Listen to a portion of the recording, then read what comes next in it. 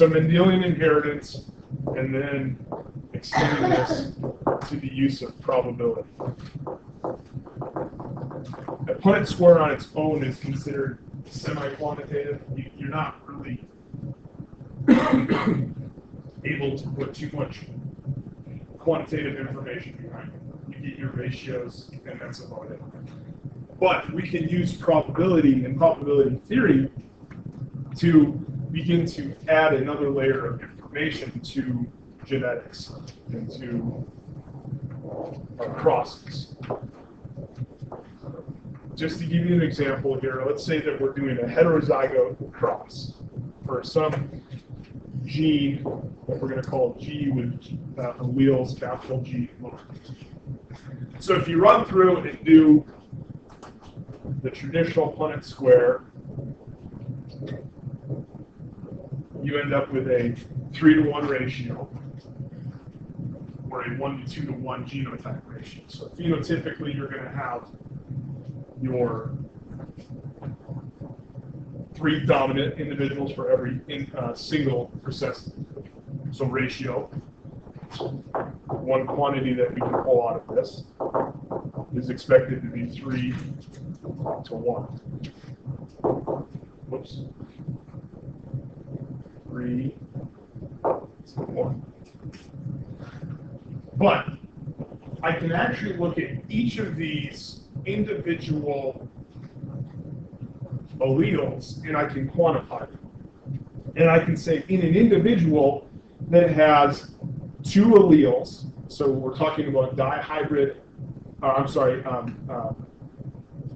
individuals with 2 sets of chromosomes, chromosome from mom and a chromosome from dad. I'm going to be able to say the probability of receiving this individual gamete would be 1/2. I have 2 options, and this is one of the options. So it's 1/2 for both of these, and then 1/2 for each of these. That's supposed to be 2. That's right. So what am I saying? I'm saying that if I have an individual that on their chromosomes, they have a big G allele and a little G allele.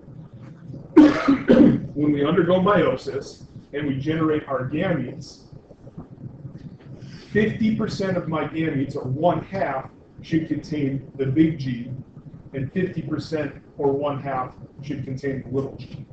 Is everybody following me? So the 1/2, 1/2, 1/2, and 1/2 gets annotated in here to each of those particular alleles. Now, this is where the probability, the power of probability comes in handy. This individual here, I'm basically saying I have 1/2 and 1/2, and if I take 1/2 times 1/2, the probability of receiving this particular genotype here is 1/2 times 1/2, which is 1 out of 4. Because when we multiply those fractions, we can multiply 2 times 2, bottom fraction.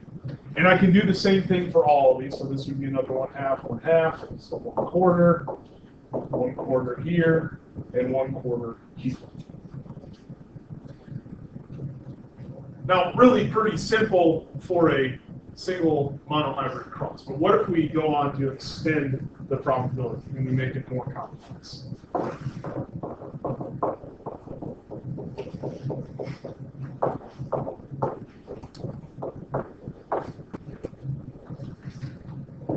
The extension of probability now allows us to predict more complex problems.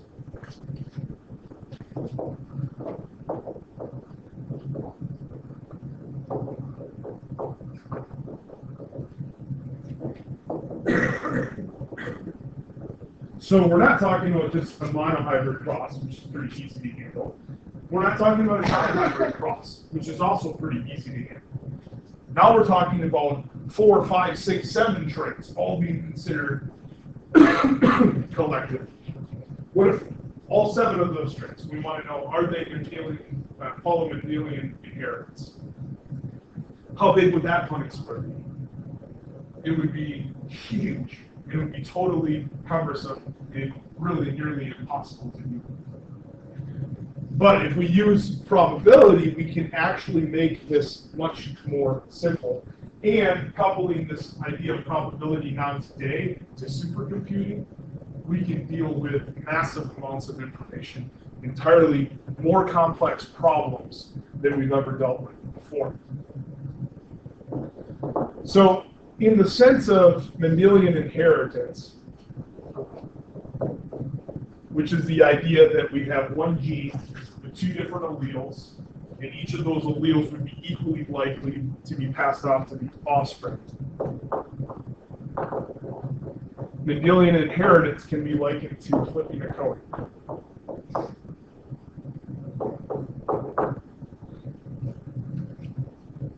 Okay, so flipping a coin. What's the probability that I quarter, flip it, get a head? And what would be the probability that I get a tail?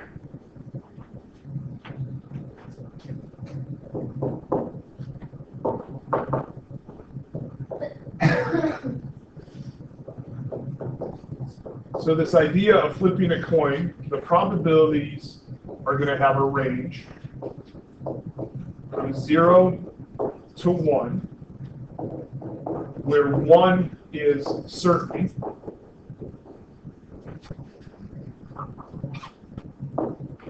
and 0 is never going to occur.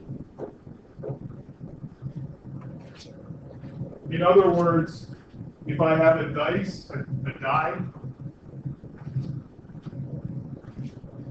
die that only has 1 through 6 on it, what's the probability to roll 7? 0. Never going to happen.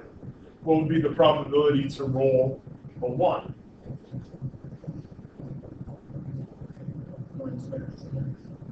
I'm sorry, what was that? Yeah, 1 out of 6. What if that die only had 1s on it?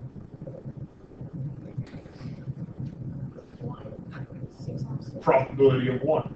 Certain, every time you roll it.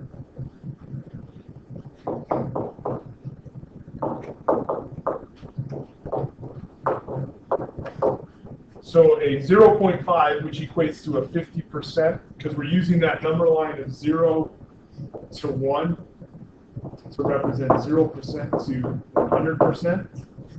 So 0.5 would equate to 50%. In terms of flipping a coin, we have a 50% chance for heads or tails. If we apply that same idea to a Mendelian trait, instead of it being heads or tails, it's the allele for the dominant or the allele for the recessive.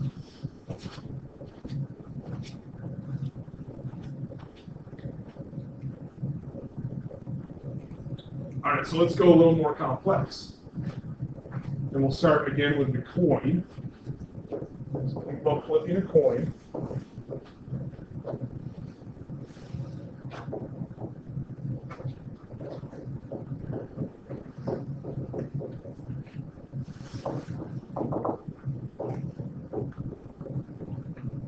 Consider 2 successive coin tosses. So I flip the coin once, pick the quarter up again, and flip it again. Okay? This is equivalent in Mendelian genetics to successive fertilizations of a gamete.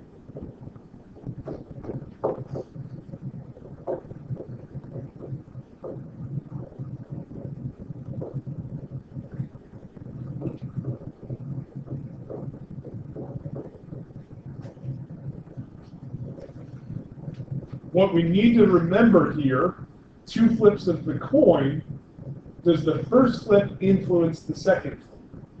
It does not. Does fertilization by one gamete influence fertilization by a second gamete? It does not. So both of these events are independent.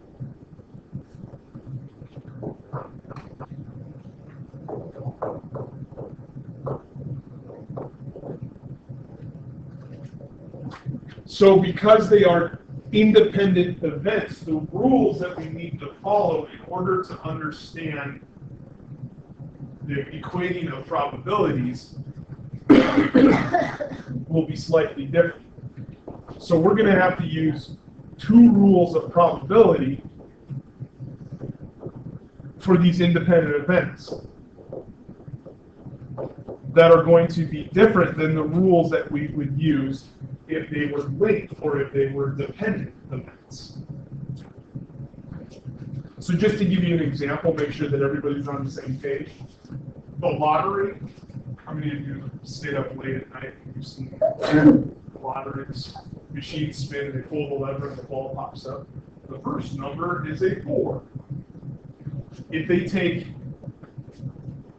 the same ball out of each container, then these events are influenced by each other.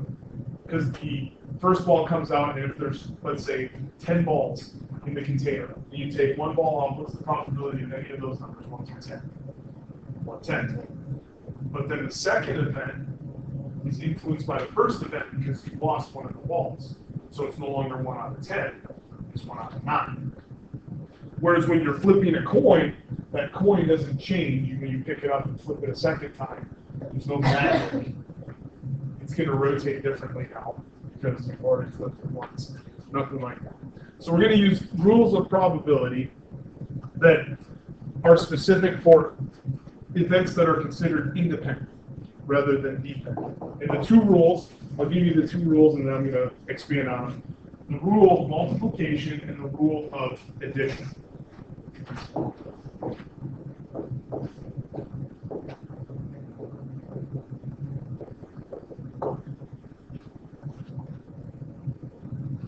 So the rule of multiplication.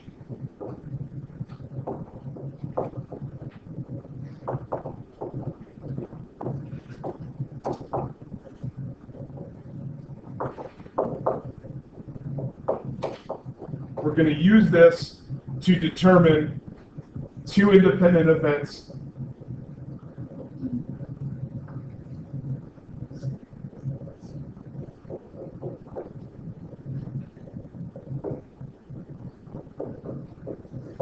occurring in a determined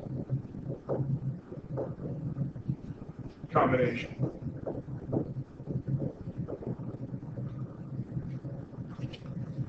Okay, so we're going to use this rule of multiplication when we're going to try to determine if two dependent events are going to occur in a determined combination. So let me give you an example here.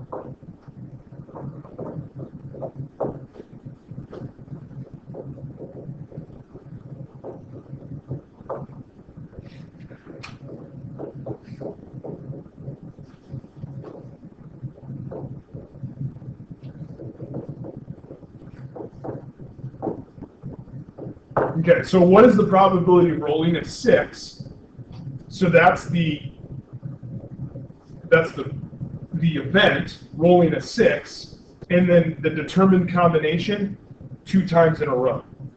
So I take my 6-sided die and I roll it, get a 6, roll it again, get a 6. What's the probability of that happening?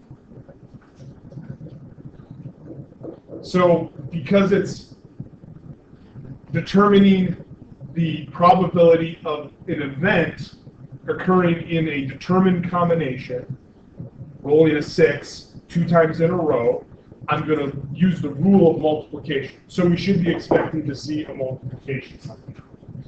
So start out and tell me what would be the probability of rolling a 6 on that first roll?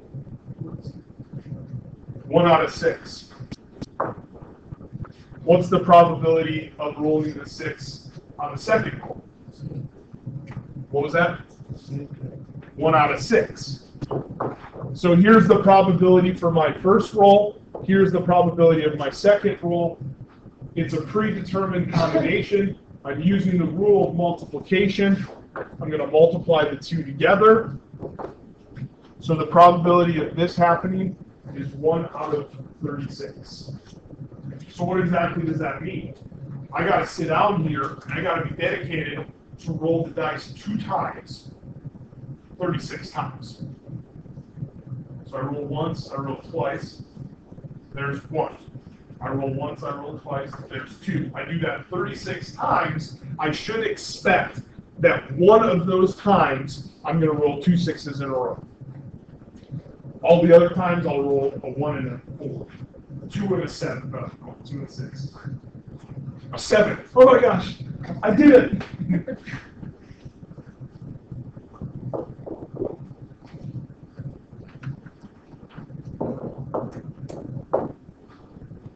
So apply this to Mendelian genetics. What is the probability of 2 recessive gametes fertilized between R, and R, little r individuals, where the R, little r, is my recessive. And it's called recessive right there.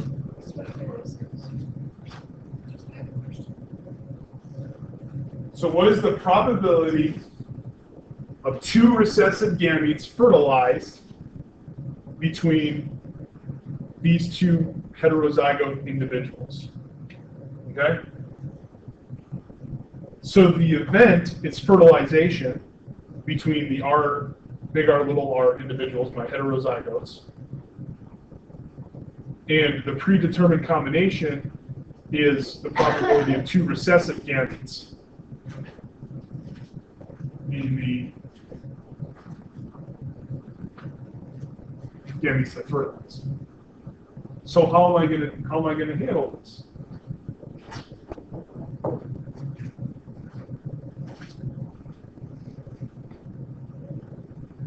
So I have 2 independent events, right? What are my 2 independent events?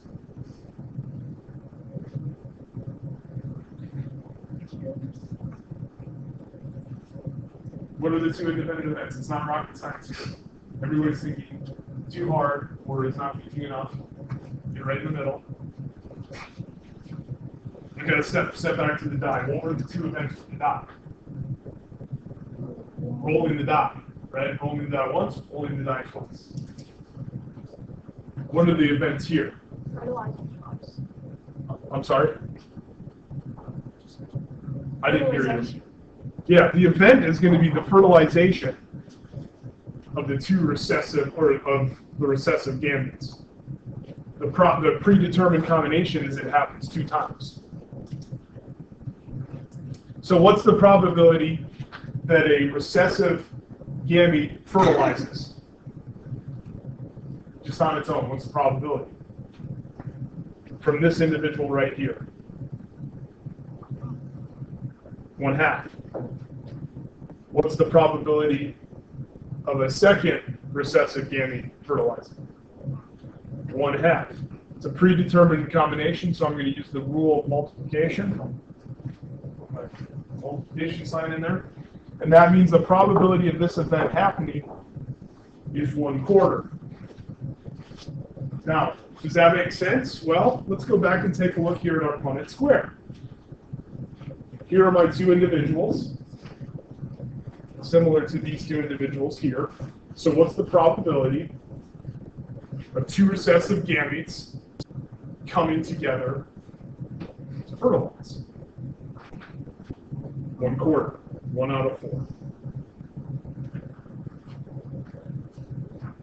Okay, so there's our first rule, rule of multiplication.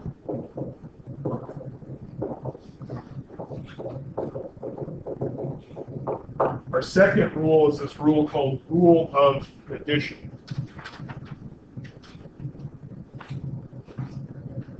Now, the rule of addition is going to be applied to the probability of an event that can occur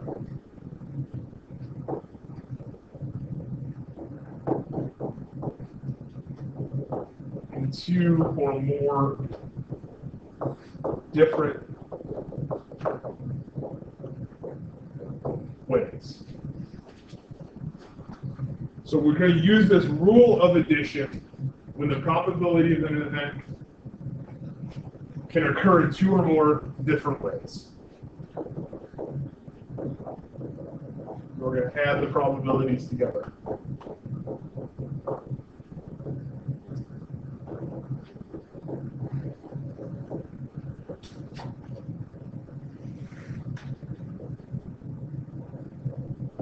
So what is the probability, applying this to coins, flipping a head and a tail back to back?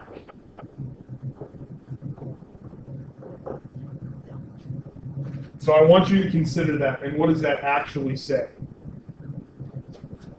What's the probability of flipping a head and a tail back to back? Really what it's saying is, what's the probability that I flip and I get a head and then a tail? Or it could also mean I flip and I get a tail and then a head, because that would still be head and tail back to back. So in this particular example, we can flip a head, then a tail, or we can flip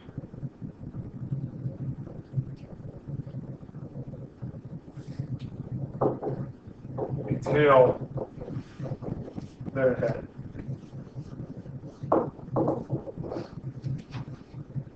Okay, so what's the probability of flipping a head?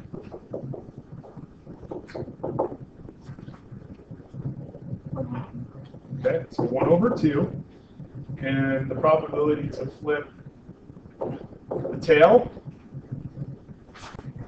1 over 2.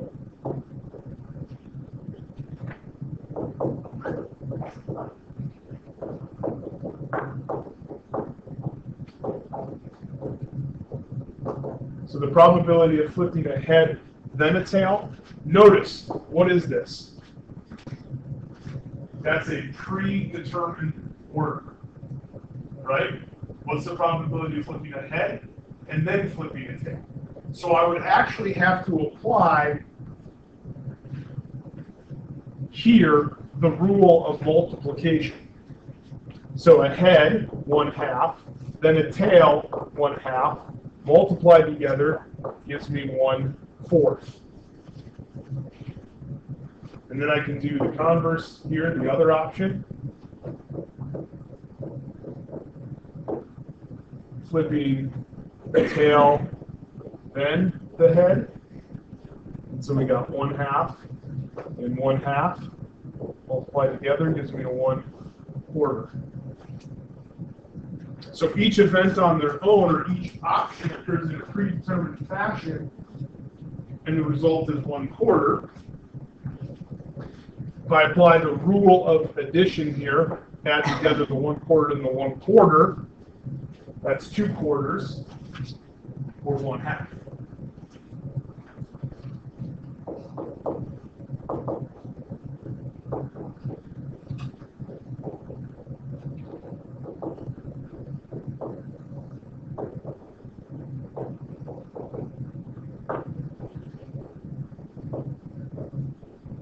So the probability to flip a head and a tail back to back with no predetermined order is going to be 1/2, with 1/4 plus the 1/4. 2 individual events occurring on their own.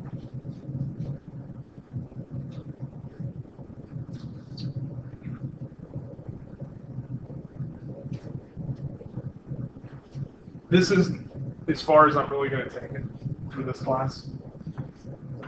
In genetics, you're going to do much more of this. If you take genetics here, you would get exposed to a much larger sample set of problems when using problem coding. And you'll look at 4 individual traits. What's the probability of certain characteristics coincided together in an individual? For 4 individual traits, or for 5 individual traits. You're also going to apply this idea of probability to a likelihood for you to pass on, let's say, a really bad gene. Maybe you're a parent, you don't know anything about your genetics other than some of your ancestors, and you can look through and say, okay, I know that my great-grandma had hemophilia, and my wife's great-great-grandfather had hemophilia. What's the probability that we carry the hemophilia allele? I don't have hemophilia myself. What's the probability that I carry hemophilia? And what's the probability that my wife carries hemophilia? And what's the probability that we would cause our offspring or one of our offspring to have hemophilia? Is it 1 out of 10? Is it 1 out of 10,000? So you can begin to see how we can extend this idea of probability so that we can answer some real questions in genetics using simple math rather than expensive genetic protocols. So that's as far as I'm really going to take it for you here. What I'd like to do now is to take a look at Mendel's principle, and I'd like to extend that.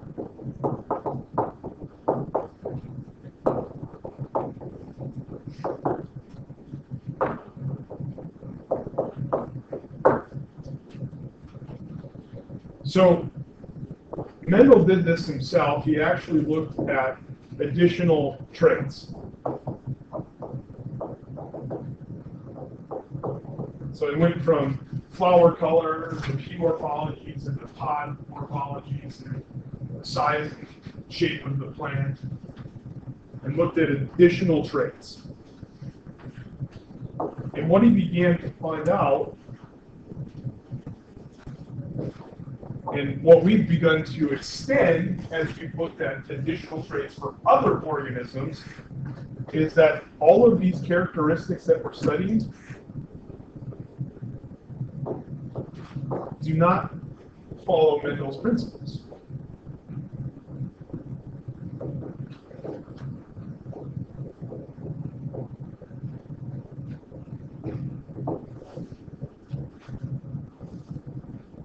In other words, if I take an individual who's tall and breed them with an individual who is short, I don't get the 3-to-1 ratio that I would expect from my offspring.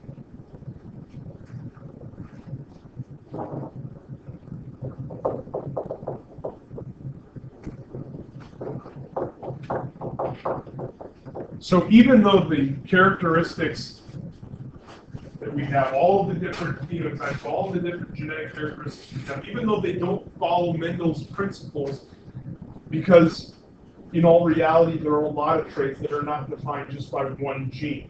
Body height, the example I just gave in humans, is predicted to be associated with hundreds of genes. And so we can't simply use Mendel's predictive capabilities, do a monohybrid cross between a really tall individual, a really short individual, and say, oh yeah, we're going to get 3 that are really tall and 1 that's really short in the F2 generation. So even though Mendel's principles don't hold for all characteristics, the utility of the principles are still useful as a base for understanding more and more complex traits. One of the areas of variability that occurs is in domination.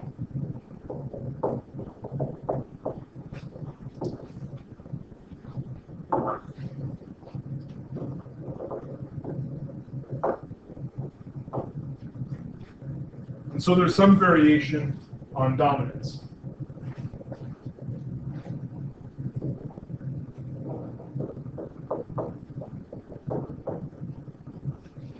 Occasionally, we can have a trait that expresses a phenotype, that outward expression that's in between the parental phenotype.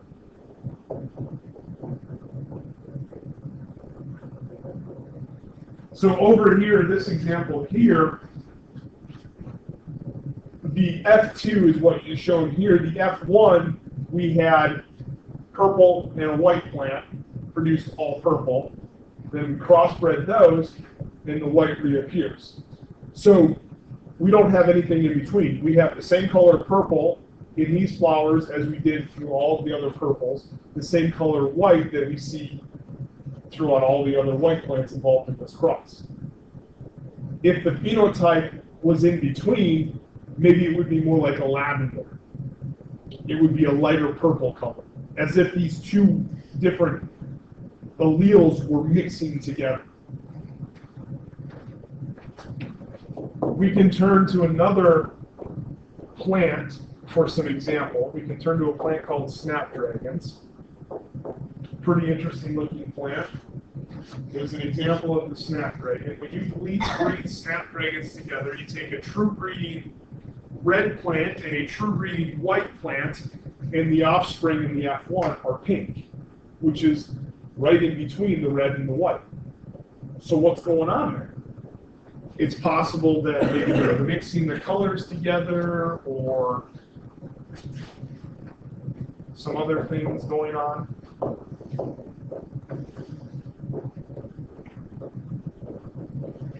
So we look at the flower color gene.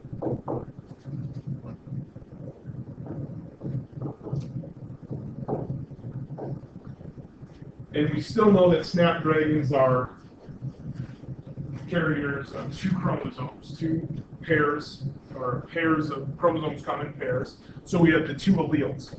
And the two alleles are for red and for white.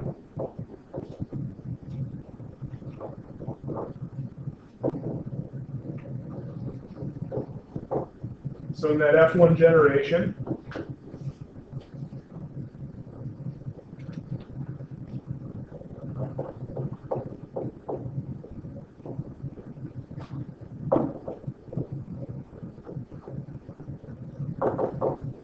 the homozygous dominant we could indicate as being red, the homozygous recessive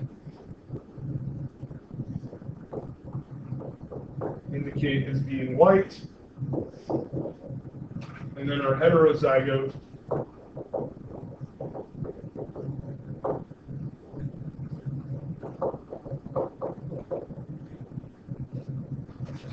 is pink. So the F1, we end up with these pink flowers.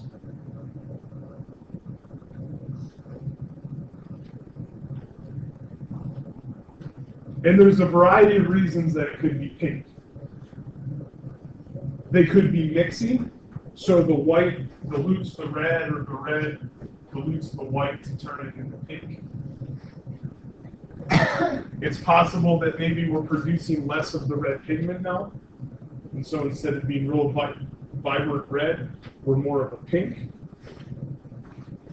When we breed out to the F2 generation, we now have a red, original color to one of the parents, and the white, original color to the other parent, and then that pinkish color that we had in the F1 generation. So it's probably not mixing. Because if it was mixing, just like if I were to take paint, and put red and white on a palette, and take some of the red and some of the white, mix it together, I'd get pink. And if I took that red and that white and mixed it together to get the pink, can I ever get the red and the white back out? They're mixed together, so I'm kind of stuck with the red and the white being mixed together and not being able to get the pink back, or not being able to get the red and the white back out. But here, I'm getting the red and the white back out in the F2 generation. So we're obviously not mixing the alleles together. The pigments aren't mixing together. In other words, what that means is this would indicate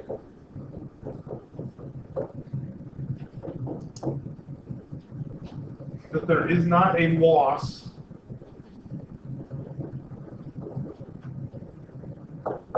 of red pigment.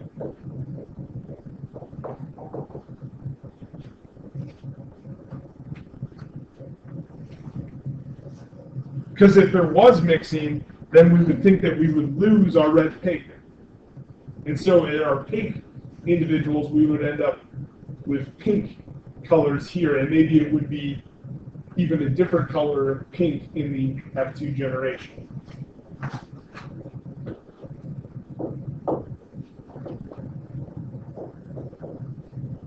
All right, so now consider the F2 generation.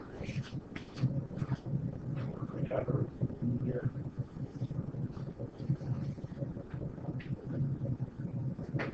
So in the F2 generation, you can see the result of the cross here. When I read the stack gradient, I get a ratio of 1 red to 2 pink to 1 white. 1 red to 2 pink to 1 white. So what we see is that the red and the white return.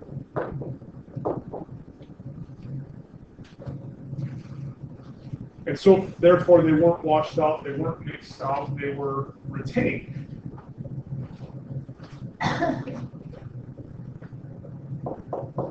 Now, if you really look at it, you still have sort of a 3-to-1 ratio.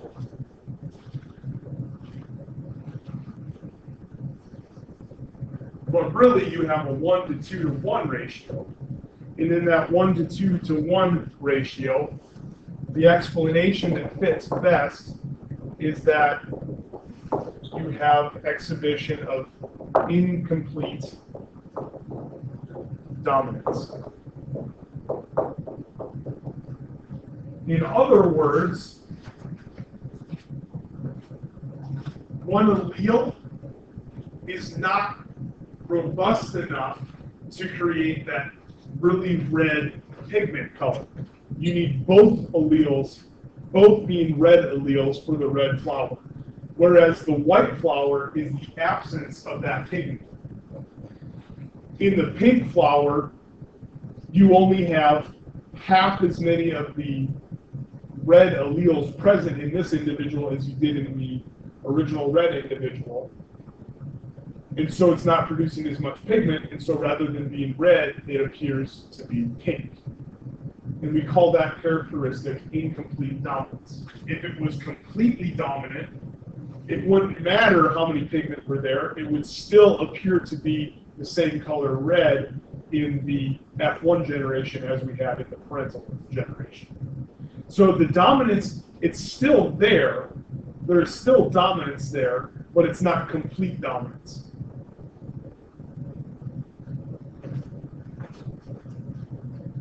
Another example of incomplete dominance comes in this thing called blood types. How many of you know your blood type?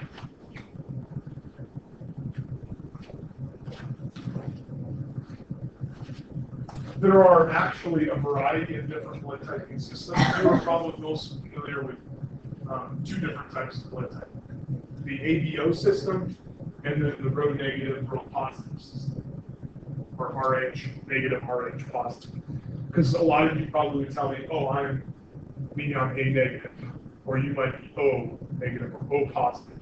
And that's a reference to the 2 different blood typing systems. You're either going to be A, B, or O from one system, and positive and negative from the other system. A third system is the MN system, which you can see present here.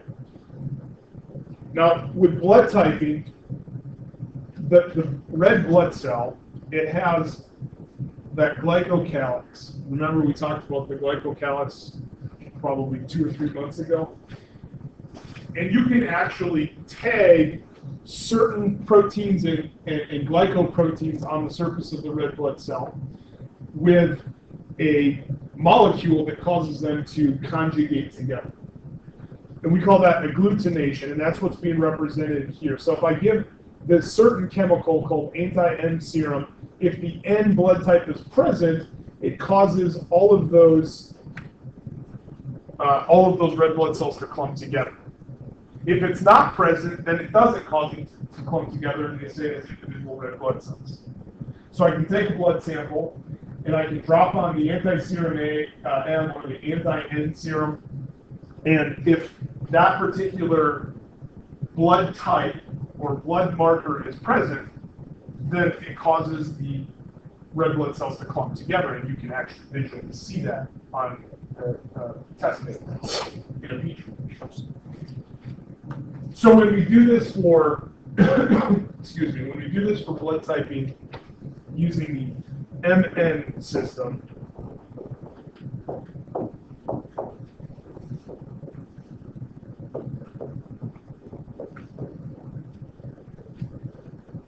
we can have three different types of cells. We can have the cell that has the M alleles, or we can have a cell that just has the N alleles. So if I take anti-serum M here on this cell, what's going to happen? Are we going to get agglutination or no agglutination? Anti-serum M. I have the M blood type, so I cause agglutination to occur. Over here, if I put on the anti-N serum, it causes agglutination. What if I do the anti-N here? No agglutination. What if I do anti-M here? No agglutination. The other option right here in the middle is to have an M and an N. Either anti-serum is going to cause agglutination. Which one of these alleles is present is defined based off the genetics that you have. So for individuals using the MN system, we use our alleles M, N, and MN as designators.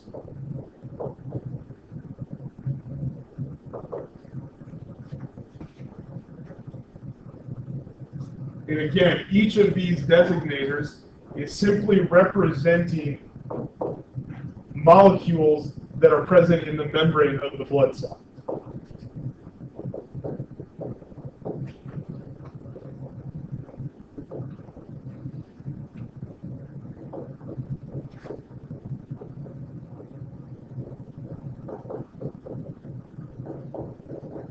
So we're going to represent a molecule in the membrane of a blood cell.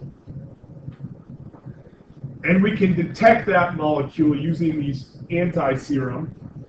These are chemical tests.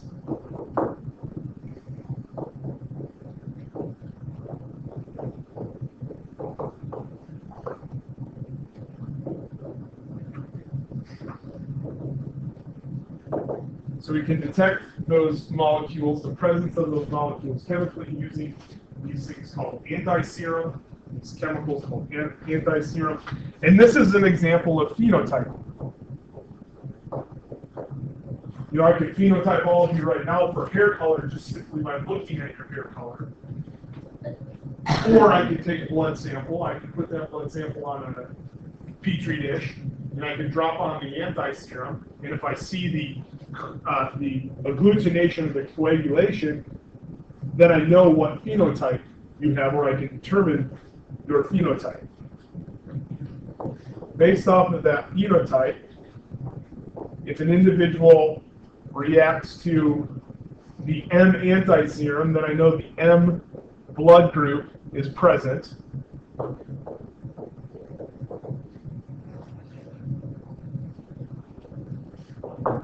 Same goes for N. If it reacts to N, the N group is present.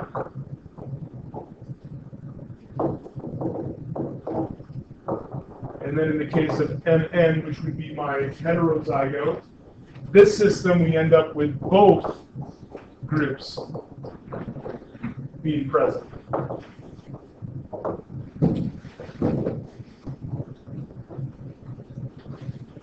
So what would it look like if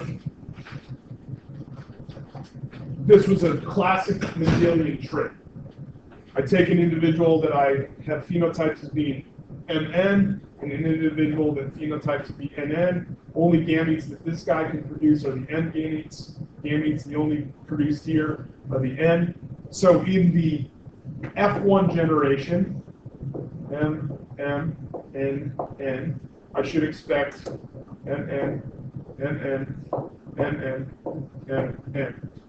And then when I take each of these individuals and I treat them with the anti-serum, if it follows classic Mendelian genetics, where I have one gene defined by two alleles, one of the alleles is dominant and one of the alleles is recessive, I should expect that all of these individuals would just have, if M was dominant, the M blood type. But what I would find out is they actually respond to both anti-serum. And so it doesn't follow classic genetics. And so I need an alternative system. When M and N are both present, I get both groups phenotyped out.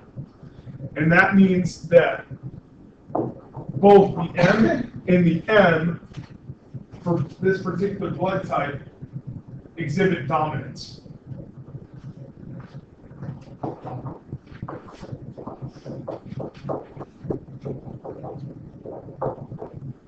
And so this MN blood system is co-dominant system.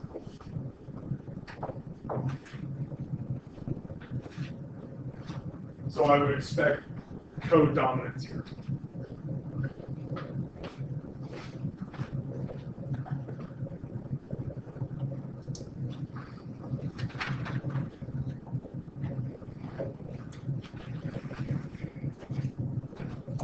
All right, we'll go ahead and stop here. When we pick up on Wednesday, we'll talk about the effects of multiple alleles. In other words, what if we actually don't just have two alleles? What if one gene has 3, 4, 5, 6 different alleles in a population?